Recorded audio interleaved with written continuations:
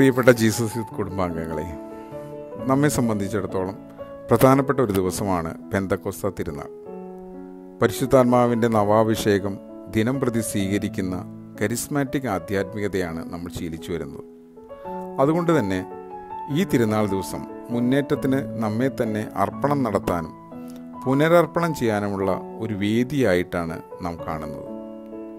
യോഹന്നാൻ്റെ സുവിശേഷം 3:8 നമ്മൾ ഇപ്രകാരം വായിക്കുന്നു: കാറ്റ് അതിനിഷ്ടമുള്ളിടത്തേക്ക് വീശുന്നു, അതിൻ്റെ ശബ്ദം നീ കേൾക്കുന്നു, എന്നാൽ അതെവിടെ നിന്ന് വരുന്നുവെന്നോ എവിടേക്ക് പോകുന്നുവെന്നോ നീ അറിയുന്നില്ല.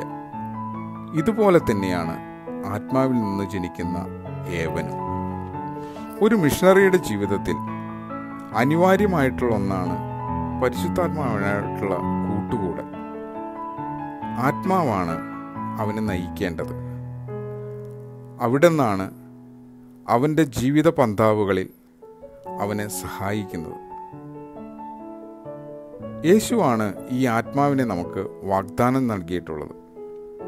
യോഹന്നാൻ്റെ സുവിശേഷത്തിൽ 14:16 നമ്മൾ വായിക്കുന്നു: ഞാൻ പിതാവിനോട് അപേക്ഷിക്കുകയും എന്നേക്കും നിങ്ങളോട് കൂടെ ആയിരിക്കാൻ മറ്റൊരു സഹായകനെ അവിടുന്ന് നിങ്ങൾക്ക് നൽകുകയും ചെയ്യും.